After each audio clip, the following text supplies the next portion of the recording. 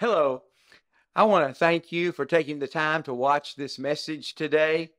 My prayer is that God will speak to you through this message, that you will hear something that will help you grow as a Christian. You will hear something that will help you mature as a follower of Jesus Christ. If I can answer any of your questions, please email me. My email address is really simple. It's pepper@fbcmv.com. And again, thanks for taking the time to watch today. My prayer is God will use it in your life. Now, enjoy the message. Take your copy of God's Word, take your Bible, find Ezekiel. Now, I know that's not what the bulletin says, but that's where I need to start this morning. I'd planned on using this passage of Scripture later on in the middle of the service, but in light of what has taken place in Israel, I need to start in Ezekiel. And so if you'll find Ezekiel chapter 36 and find verse 24. Ezekiel chapter 36, find verse 24.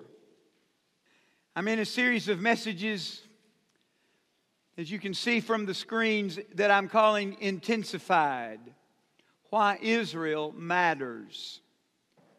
We started last Sunday morning, and we learned that God is sovereign. He's sovereign over our world. He is sovereign over the nation of Israel. He's sovereign over our life. Basically, that is found in the 9th chapter of the book of Romans. And today we will learn that God is righteous. We will learn about the righteousness of God. And that's basically found in the 10th chapter of Romans, which is where we'll eventually be. But again, in light of what took place yesterday in the nation of Israel, I need you to understand, and I was going to use it anyway. People have asked me all morning, did what happened yesterday change your sermon? Well, not really. Kind of changed the introduction, but because I was going to show you what the Bible says in Ezekiel 36 and 38 and 39 about the nation of Israel. Then we'll springboard over into Romans, last part of chapter 9 and all of chapter 10. So, let's pray. And if you would, always, I covet your prayers, and so pray for me right now. Ask the Lord to speak through me. Pray for yourself.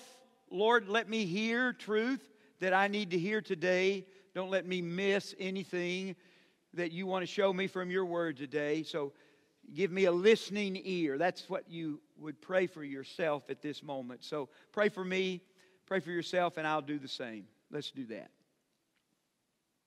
Father, thank you for the opportunity to stand and deliver your words this morning. I pray you would guide my words. Don't let me say anything, Father, that's not accurate. Speak through me your truth. Let us see, Father, not only your design and plan for the nation of Israel, but, Father, your design and plan for our own individual lives. So, Father, I pray that everybody here will be listening to your Spirit. Nothing will distract them from what you want to say. And thank you, Father, this morning for the music. Thank you, Father, for people who use a gift and a talent that you've given them to just encourage us. Thank you, Father, for preparation and the deliverance of encouragement today through song. Now, Father, open our eyes. In Jesus' name I pray. Amen. When Hamas attacked Israel on October the 7th of 2023, it was historic on so many levels. It marked the largest one-day loss of civilian life in modern-day Israel's history. Over 1,200 civilians were killed in cold blood, over 3,000 of them wounded. And then yesterday, Iran attacked Israel. 36 cruise missiles, 110 ballistic missiles, and 185 drones. Most of those were knocked out by the Israeli Defense Force. Now comes the questions. How will Israel respond to this unprecedented direct attack from Iran? Well, this morning, Israel carried out a series of airstrikes on Hezbollah targets in Lebanon. The question is then, how will America respond? Will the anti-Semitic fault lines in our own country that were revealed in the October Hamas attack only grow larger in America? What will Russia do? What will the other nations do? Do the other nations see a weakened and declining America, a divided America, and decide now is the time to act? Here's what you need to watch for. You need to watch for Russia and Iran forming an alliance, along with other nations, to come against the nation of Israel. Now, why would I say that? Because that is exactly what the prophet Ezekiel said would happen. Over 2,000 years ago, this man wrote of exactly, I believe, the days that are coming. Look here at Ezekiel 36 and verse 24. And I've put several passages there. They are where I want you to be. These verses that I'm about to read will tell you where Israel is headed. Ezekiel 36 and verse 24 says, "For I will take you from the nations and gather you from all the lands and bring you into your own land." Now that's already happened. That happened in May of 1948. Then, verse 25 has not yet happened. Then I will sprinkle clean water on you, and you will be clean. I will cleanse you from all your filthiness and from your idols. Moreover, that means after, this is yet to come. Moreover, I will give you a new heart and put a new spirit within you. And I will remove the heart of stone from your flesh and give you a heart of flesh. I will put my spirit within you and cause you to walk in my statutes, and you will be careful to observe my ordinances. And you will live in the land that I gave to your forefathers. So you will be my people, and I will be your God. Now that's where she's headed. That's what Israel is going to look like one day. They're going to live in the land that God had promised to Abraham and to Isaac and to Jacob. They're going to live there with a new heart, a heart of flesh, a heart in which the Spirit guides them from within. But before any of that takes place, we have to go to Ezekiel 38 and 39. Turn over to Ezekiel chapter 38 and verse 1.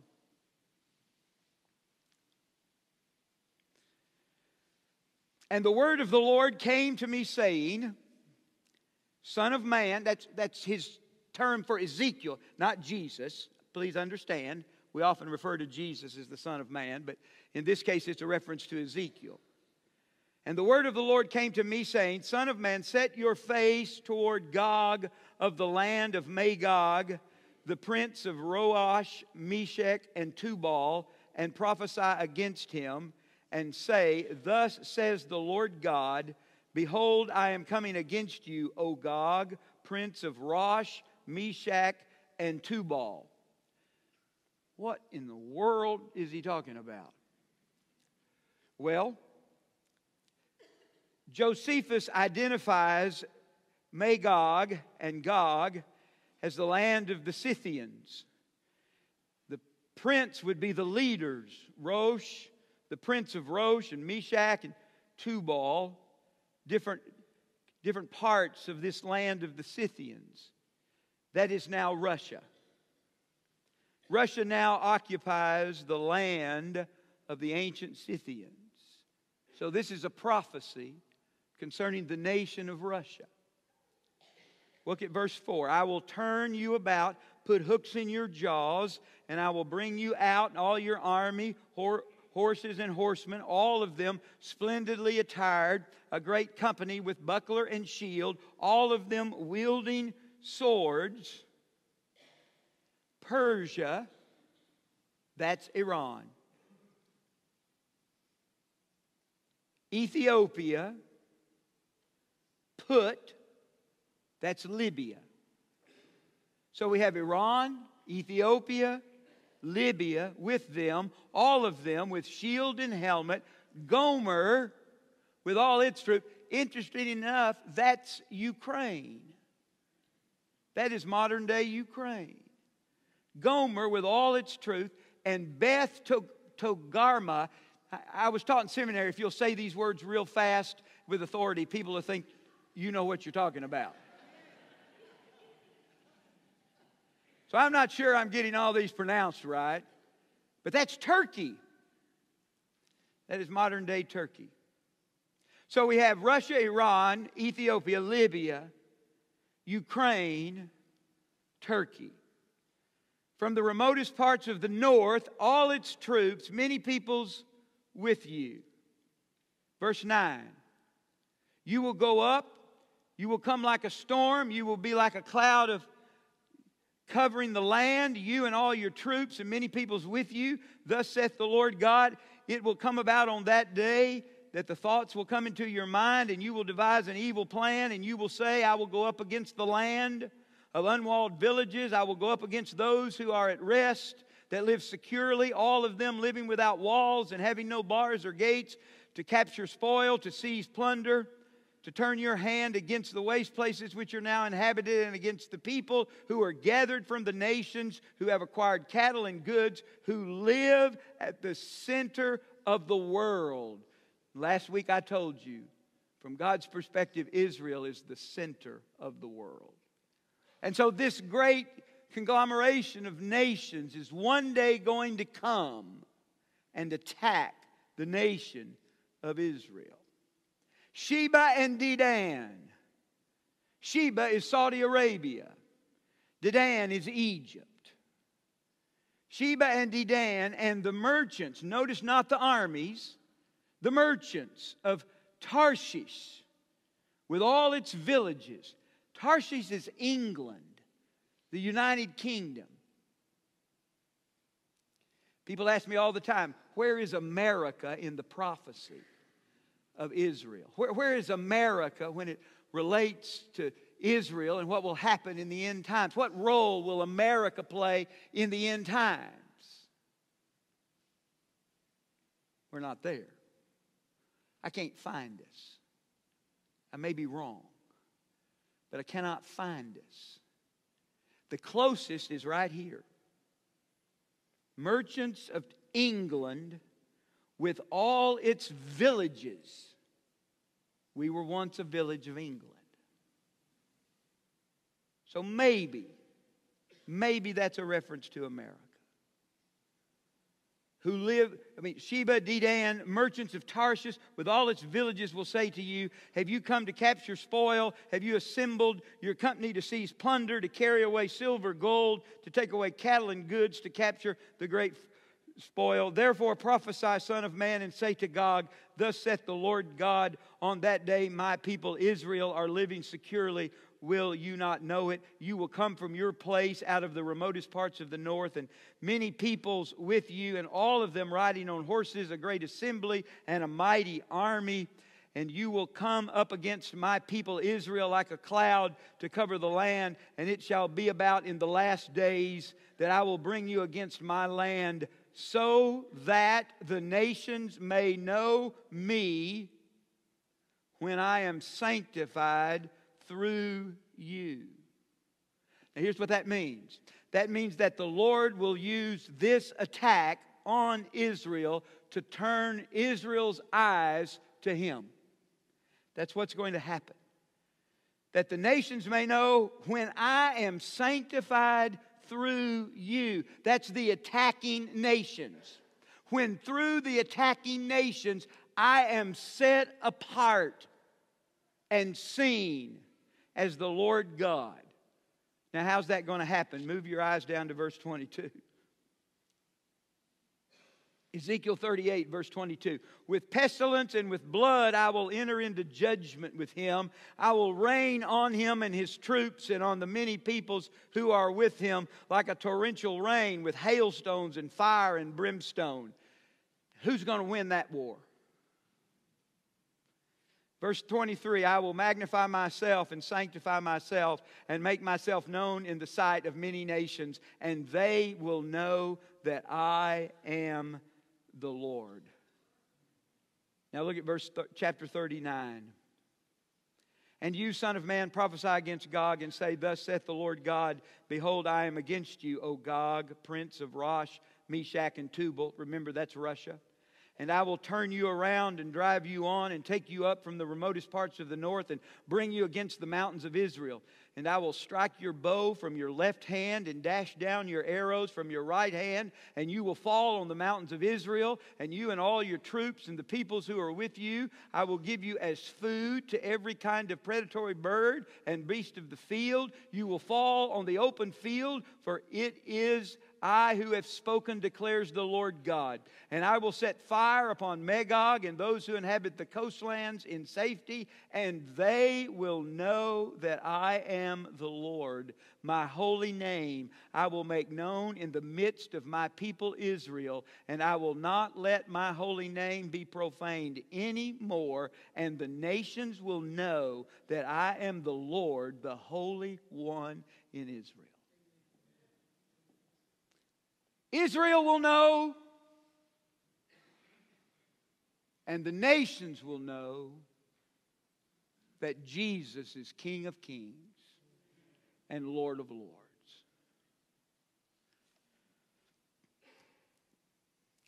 Is this what we saw yesterday? Are we in the beginnings of Ezekiel 38 and 39?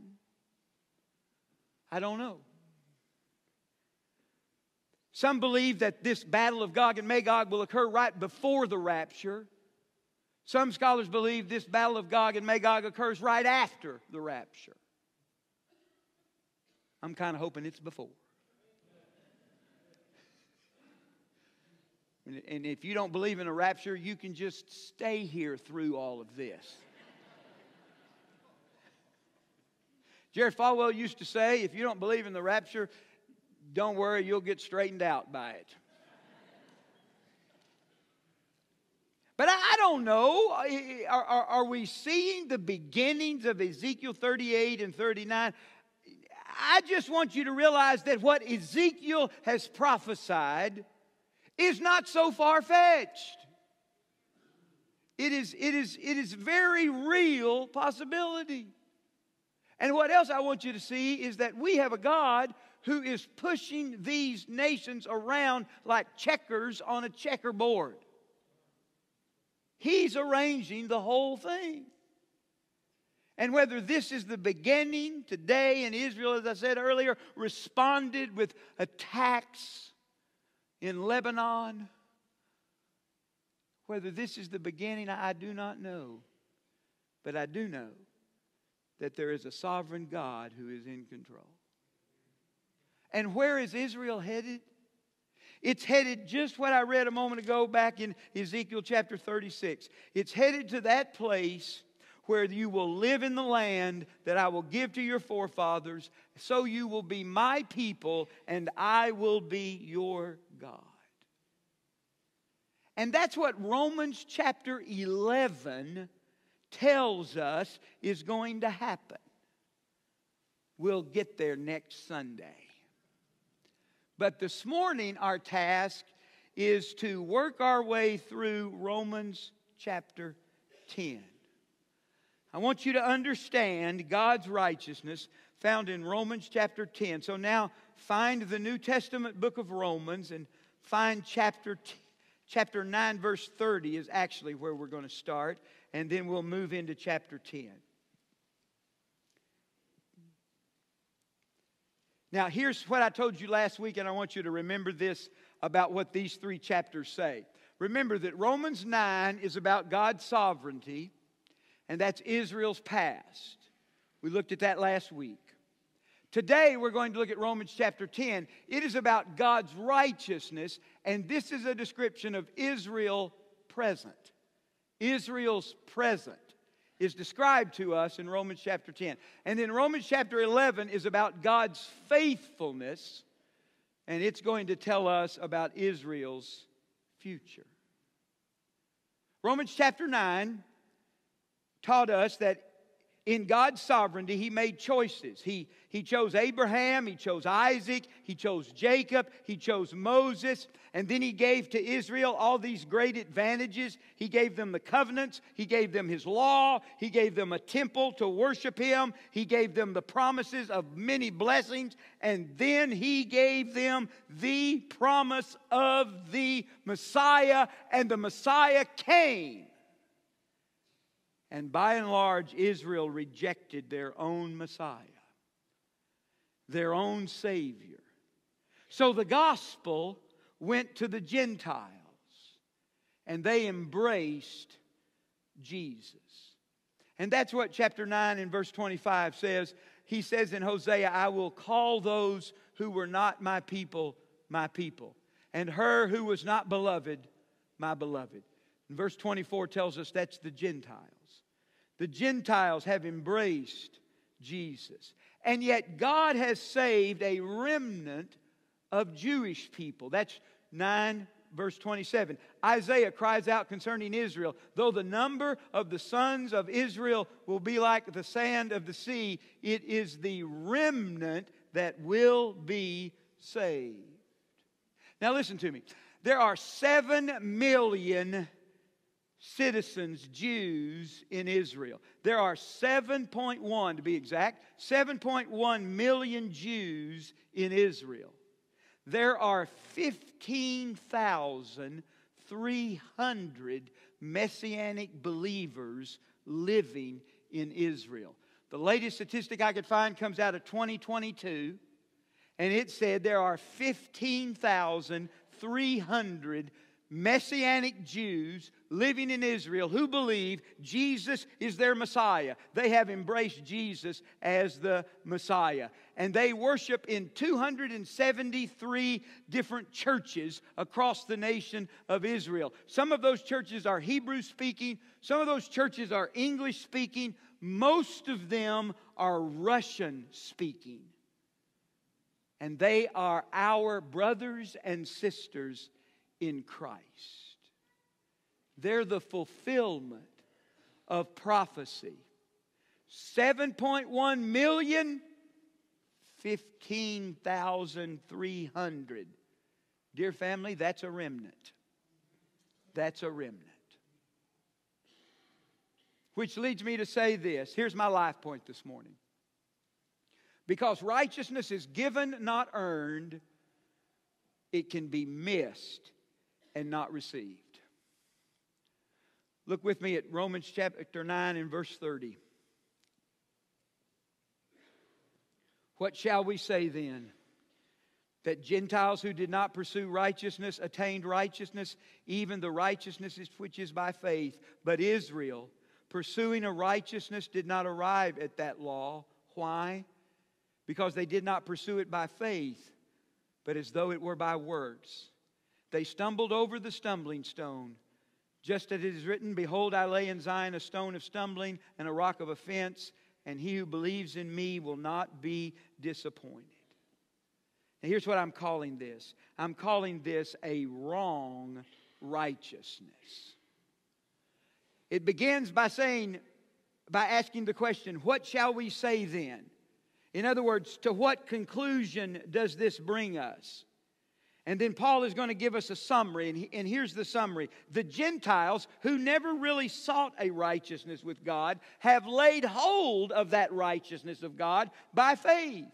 And Israel, to the contrary, who actively pursued a righteousness with God, has failed to attain it because they sought to attain it the wrong way, by their works.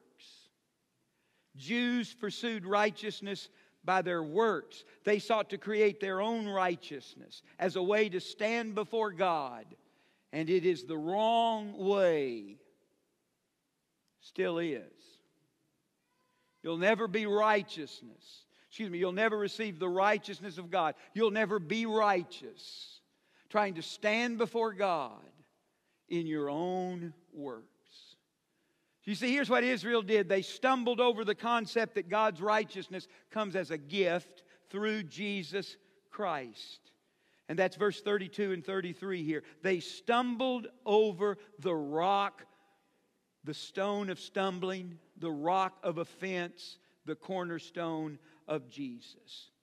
One scholar wrote, the rock has reduced Israel to a remnant.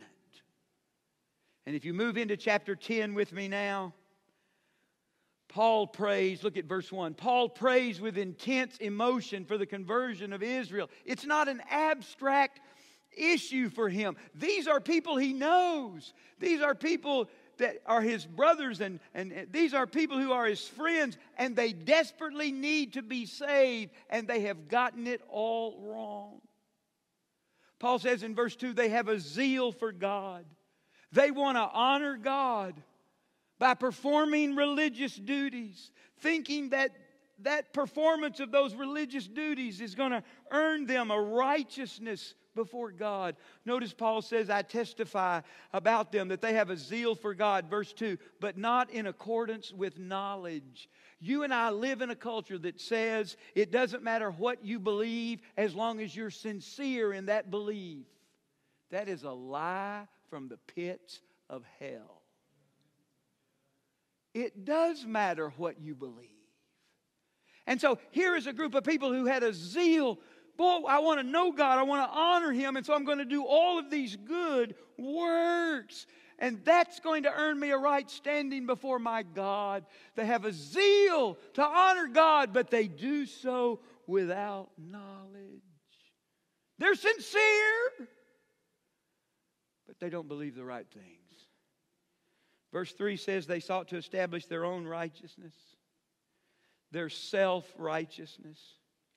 And they did not subject themselves to the righteousness of God. So there's religious pride, there's self-righteousness, and then there's this unyielding stubbornness that they will not subject themselves to the righteousness of God.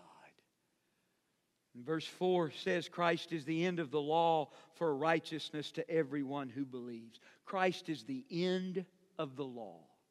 That means He obeyed it completely.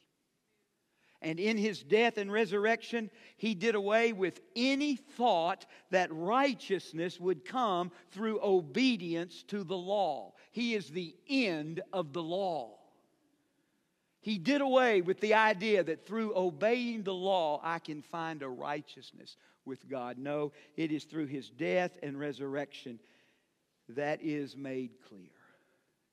I love the way Tim Keller sums this up. Tim Keller says, the ones who know the most about God did not come to know God, while the ones who knew the least about God came to know God best. The ones who wanted to be righteous ended up dead in their sins, and the ones who least wanted to be righteous ended up holy and blameless in His sight. Now that's topsy-turvy. Oh, the irony of that. But let's apply it to us.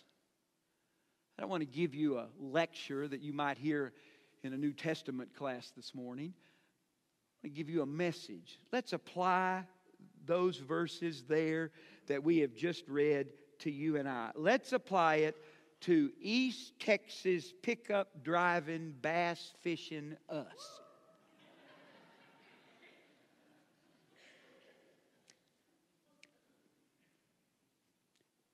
There are religious, moral people. The woods are full of them. And there are irreligious, unbelieving people. We have our share of them as well. The irreligious, unbelieving people trample the gospel underfoot. For years they do that. And then possibly middle 20s, 30s, maybe later, they recognize their sin. They turn to Jesus. And they are saved by grace. They are given a faith righteousness from God. But the religious, moral people are much less honest with themselves about their own sin and generally have a condescending attitude toward the irreligious, believing folks. Their attitude is, I live right, I do good deeds, I tithe my income, I'm in church every Sunday, I try hard, so God owes me. And they miss the righteousness of God because they go about it the wrong way. Just like the Jews, they stumble over Jesus. You stumble over the rock because faith in Jesus requires that you have to lay down any idea of your own righteousness and accept God's righteousness through faith in Jesus. Jesus Christ is the rock. You will either build your life upon Him or stumble over Him. You will either found your life upon Him or you will fall over Him. A wrong righteousness. Let's move on. Look at verse 5. I call this a right righteousness. And a right righteousness knows that you don't have to do anything to be righteous. Look at verse 6 and verse 7. Unusual verses, may be hard to understand, but the righteous based on faith speaks as follows. Do not say in your heart, who will ascend to heaven, that is to bring Christ down, or who will descend into the abyss, that is to bring Christ up from the dead. Do you know what those verses mean? Verse 6 means that Christ has come near in His incarnation, and you do not have to ascend to heaven and bring Him down to earth. He has already come. And verse 7 says, Christ has come near to us in His resurrection, and you don't need to try to go to the grave and bring Him out of the grave. He has already done that. Here's all you need to do to have right righteousness. Verse 9, confess with your mouth that Jesus is Lord. Believe in your heart that God raised Him from the dead, and you will be saved. For with the heart a person believes, resulting in righteousness, and with the mouth he confesses, resulting in salvation. For the Scripture says, whoever believes in Him will not be disappointed. For there is no distinction between Jew and Greek, for the same Lord is Lord of all, abounding in riches for all who call upon Him. For whoever will call on the name of the Lord will be saved. Listen to me, dear family. Listen to me real close, sir, ma'am, teenager. Listen to me. Verse 9 tells you, if you want to be saved, you have to confess with your mouth Jesus is Lord. In Hebrew, the word Lord is Yahweh. That is the personal name for God. So when you confess Jesus is Lord, you're confessing that He is God. You are confessing correctly about the person of Jesus. He's God. And you believe in your heart that God raised Him from the dead. That means you're believing that Jesus was crucified for your sins and that His death paid the debt you owed. You're believing that Jesus was buried and that He rose again to conquer death and give you eternal life. You are confessing correctly about the work of Christ. Now, did you get that? You're confessing correctly about the person of Christ and the work of Christ. You confess this is Jesus, who in His person is Lord and God. Then this is what Jesus did. This is His work. He was crucified, dead, raised from the dead, and you believe something specific about Jesus. You believe that. You believe His person and you believe His work. And the word heart here just simply means your whole self. Everything about you. Your whole self. You're not trying to rely on any efforts that you have in any way whatsoever. You are trusting in Christ's righteousness, His person and His work.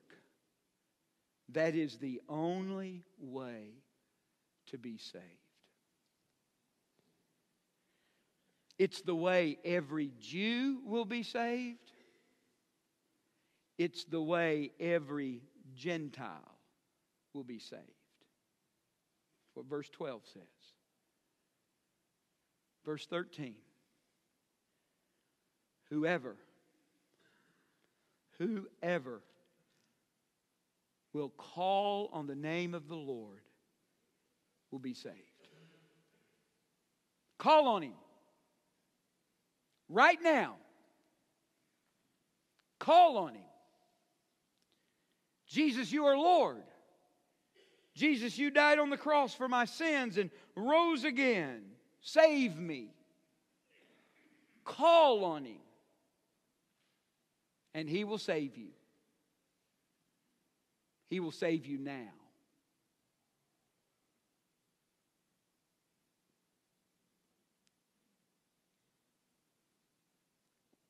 Finally, this morning, the chapter closes in verses 14 to 21, and I'm calling it a released righteousness.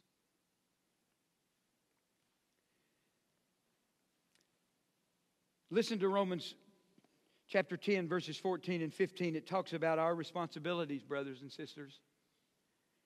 It talks about our responsibility to release this righteousness to others. Verse 14 says, "How then will they call on Him in whom they have not believed? And how will they believe in Him in whom they have not heard? And how will they hear without a preacher? And how will they preach unless they are sent? Just as it is written, how beautiful are the feet of those who bring good news of good things." Down at the bottom of the screen that you can see up there this morning, I wrote the words in the order that they appear.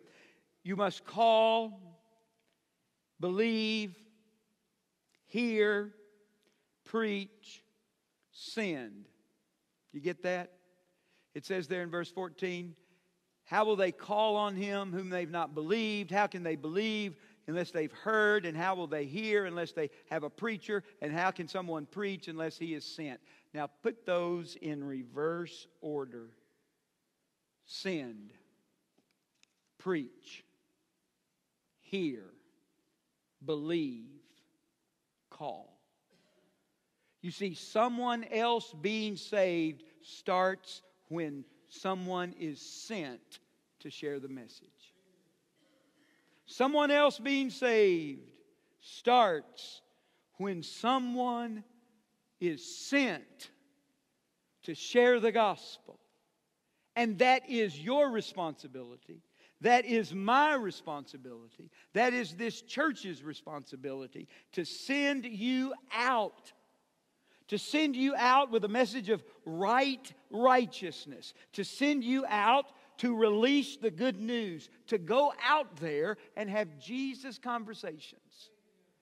Where you work, in the shop, in the office, with your friends, you go and preach so that others may hear, believe, and then call on the name of Jesus.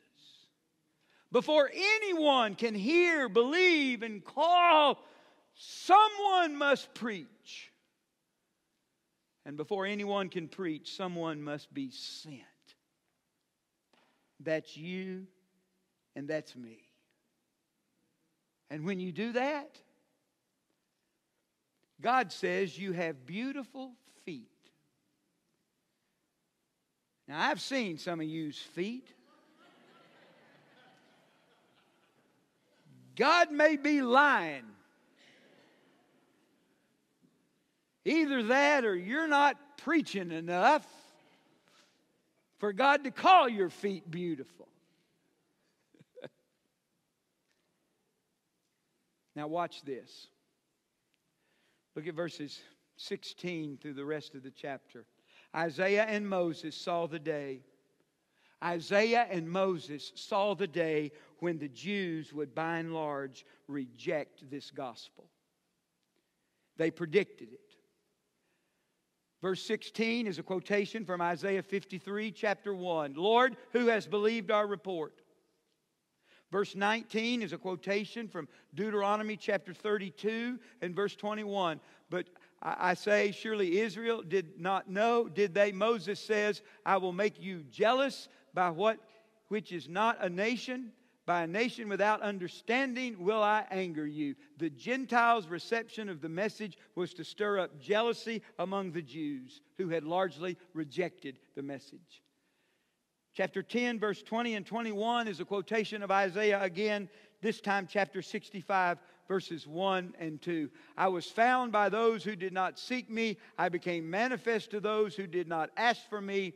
All day long I have stretched out my hands to a disobedient and obstinate people. That's where Israel is today. They are a disobedient and obstinate people. They are responsible for how they treat the word of Christ. They are not excused for their refusal to believe.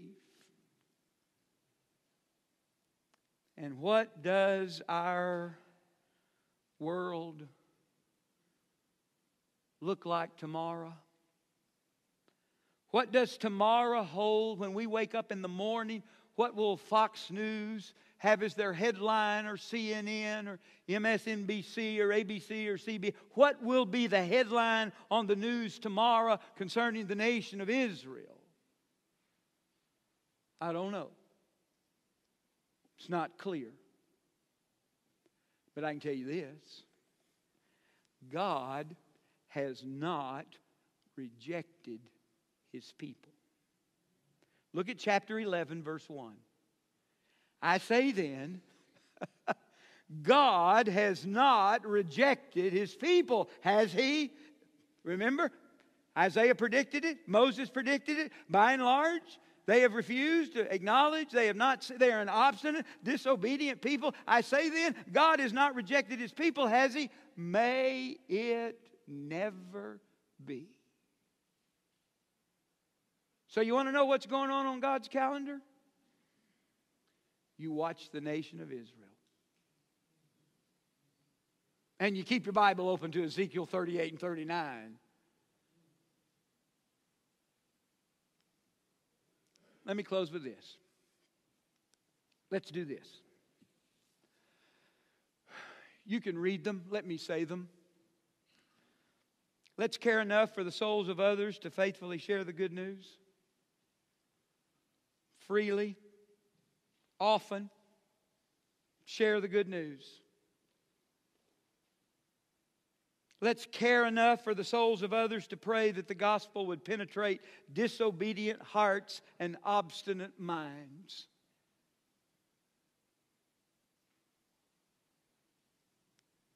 Let's care enough about our own souls to make sure we are placing our faith in Jesus to give us righteousness.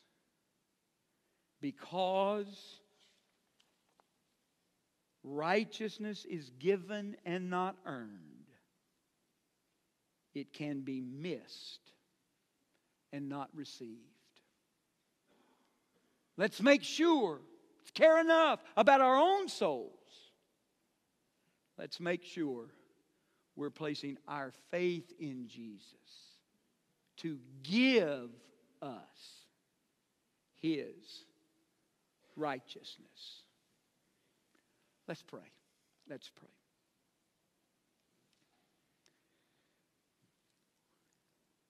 Heavenly Father,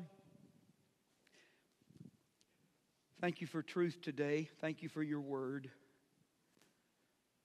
And I pray right now for my brothers and sisters in Christ. I pray, Father, that the challenge to be sent and preach so that others can hear and believe and call on the name of the Lord. I pray, Father, that you'll give us a boldness.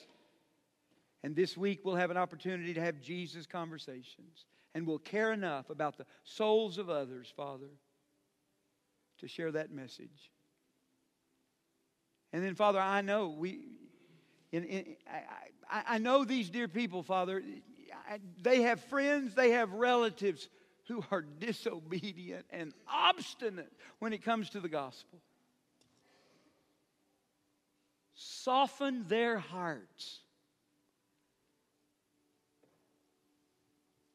Open their minds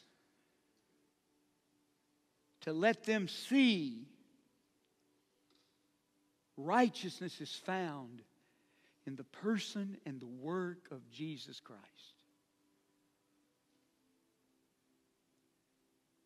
Father, I pray for that 15,000 brothers and sisters that are in Israel this morning, worshiping the same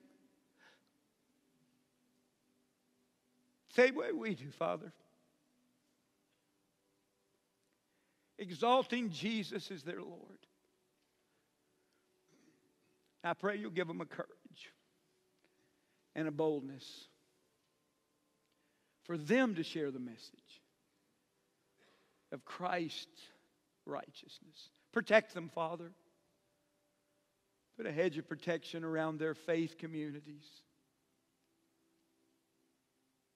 And Father, whatever happens tomorrow, let us see that your hand is behind it all. And on that day when Russia and Iran come down from the north, we're just going to say, hallelujah. We're closer today than we were yesterday.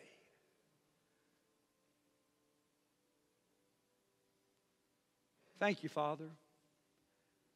It's a comfort to know that you are in control of our world. I pray that in Jesus' mighty name. Amen. I want to thank you for watching today. I trust that something you heard helped you spiritually. I pray that something that you heard in the message challenged you to be a follower of Jesus Christ. Maybe for the first time, but if you already are, I pray that the challenge you received today was to walk closer to Him. If you do have questions about what it means to be a follower of Jesus Christ, I would love to answer them. Please email me. My email address is pepper@fbcmv.com. If you would like more information about First Baptist Church, Mount Vernon, you can go to our website. It's fbcmv.com.